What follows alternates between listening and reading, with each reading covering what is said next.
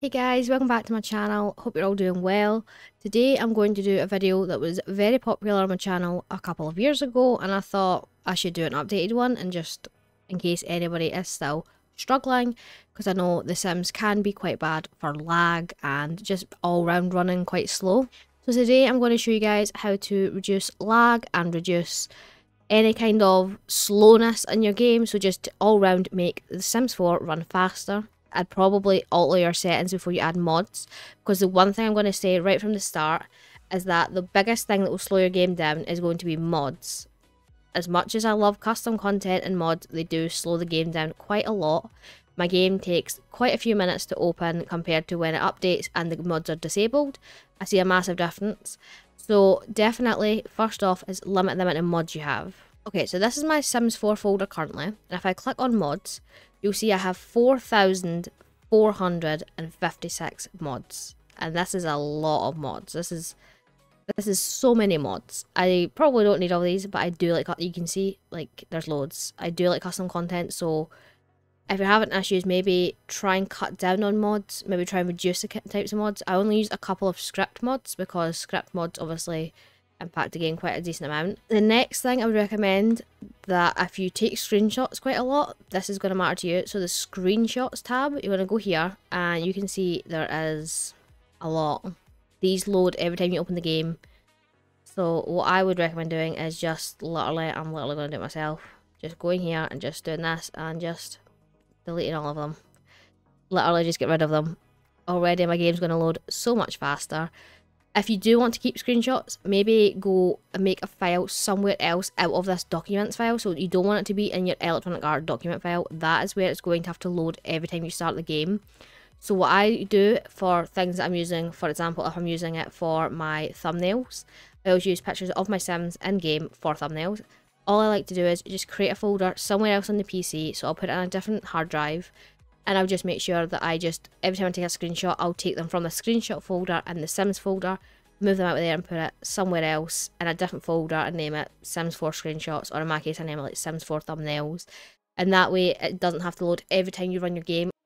So then going back to here, the next thing I always like to do is these last exceptions. If you have UI cheat, you can see I have last UI exceptions, you can see I have last exceptions. These are things that the game, if there's an error with like custom content or mod or something just doesn't load right, it does that. So I just like to go through and I just literally highlight all of them, they'll all be in a row, and again I just delete them and my game's going to run faster again, and it's not going to come up with a big orange box telling me there's a last exception when I open my game. So I would go ahead and delete that, and hopefully that will increase your game speed. But if it doesn't, the next thing you can do is this local thumb cache package. You can delete that as well. That will not do anything to the game. It's nothing to do with saves or anything. It's just like a history of your game running, I think. I'm actually not too sure, but every time I've deleted this, I've had no issues, and it has just sped my game right up. So I would recommend doing that as well. Always delete the last exception and the local thumb cache, and this file will come back straight away when you start the game.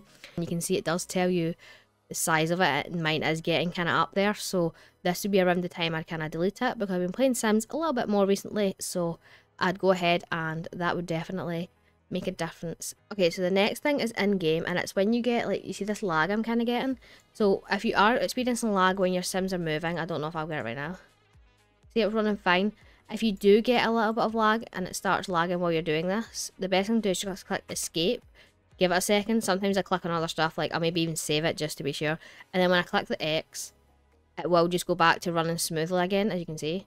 So if you're having a bit of like lag while you're playing, that can really help it, so definitely try that. Next thing I'm going to suggest is to play in windowed full screen, so you can go from, like, I can like come off completely off my screen and click on my other screen and stuff.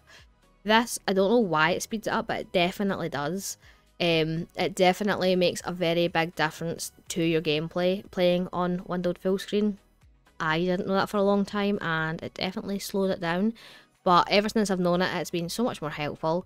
It is so much easier, and yeah, it just makes the game a little bit quicker.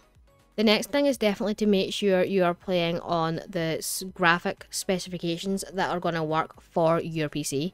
So I have a pretty good graphics card for this game, so I don't have to really worry about this. But you can turn things down, can turn the quality down. Maybe even just go down from, like I'm on Ultra right now, so maybe just go down one level from what you currently are set at, and then see how that runs. If it doesn't, go down another one. You can also choose to just turn down specific things.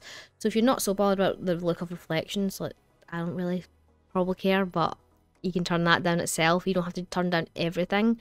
You can turn down specific things. If you still want your Sims to look very, very good, high quality, keep that up and then turn like objects down or the lighting down or the reflections down, and that is definitely going to make the game run better because it's not having to process as much, it's not having to work as hard, and it'll just hopefully run a bit smoother. You can also turn on laptop mode. As you can see, it enables faster rendering and reduces visual quality, so that is going to help if you're playing on a lower quality graphics card or a laptop like it says.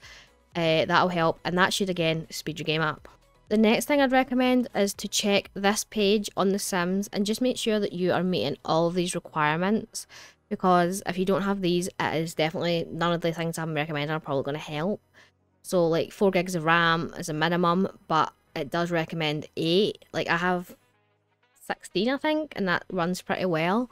So you definitely want to make sure you are within these specifications. So I would most definitely, before you even download the game, I would recommend just checking that this will run on your current setup and what you expect to play it on. Don't expect that if you have the minimum that it's going to run amazingly and high quality like what you see in people's YouTube videos, because that just isn't going to happen. So please do check this very first, see how it compares to what specs you have, make sure your setup is going to run this, and then you don't have to worry so much because there's no point in downloading a game you can't run. The next thing is space. You need to have space on your PC, laptop, whatever you're using, because it is a big game, especially if you use my technique and you got all of the packs. So everything right now, as of the 19th of December 2023, the whole game, all the packs, is 60.9 gigabytes. That's pretty big. So you definitely want to have, I'd say, double what it requires. So in my case, like it says it's 60.9, so I would want to have 120 or more gigabytes, just because the less space you have, like the less the game's going to be able to like read and write and save onto your onto the files, and just all round you just want to make sure that you have enough space for it. If you don't have enough space, it's going to run a little bit slower. Maybe just move it if you have a different storage device. So yeah, if you've done all those, hopefully your game will run a little bit better now. And of course, like I said, the main thing is if you have a lot of mods, that is going to be the biggest game changer. I would definitely look into cutting down your mods before you do anything else. And also making sure that none of those mods are outdated. Definitely update those mods, because that is super important. You'll find that if you have a lot of mods, that a lot of your lag is going to come from the mods. So I always update my mods every time there's an update to the game, a patch, anything. I go ahead and update them. Even if there isn't an update, I just update them to keep my memory fresh, because it'll tell you on your files the date you updated that game, the date you put the new file in. And that just keeps everything kind of running smooth, up to date, everything going good. And yeah, if you enjoyed the video, give it a like. Don't forget to subscribe down below for loads more Sims videos. And there's a bunch more on my channel. You can find loads and loads and loads if you head onto my channel. And yeah, I'll see you in the next video. Bye!